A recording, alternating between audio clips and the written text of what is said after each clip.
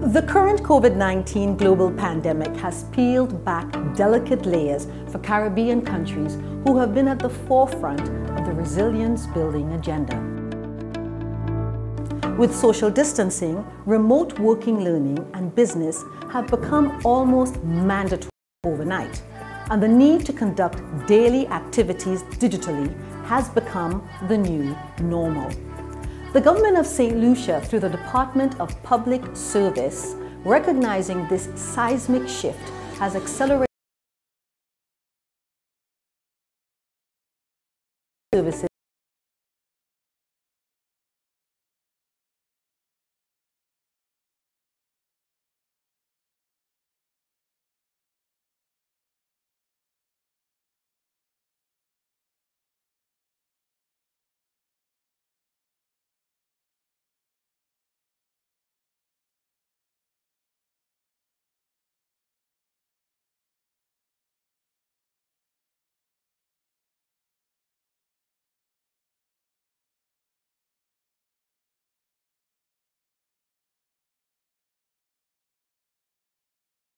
to facilitate online application, payment, and to monitor progress of government services anywhere, anytime, from any digital device.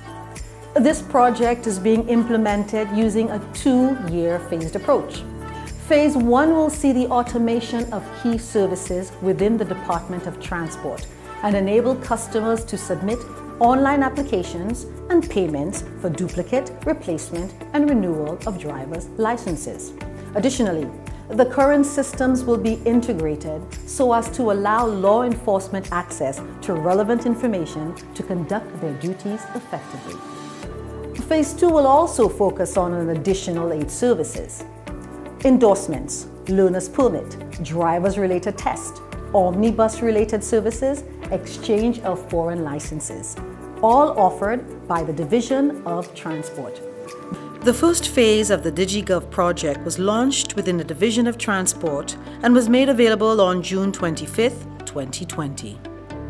To access the government's online services through the DigiGov platform, you will be required to register for a DigiGov account using your NIC number via the link www.digigov.govt.lc. Contact Division of Public Sector Modernization at 468-4977 or 311. You can also email digigovinfo@govt.lc.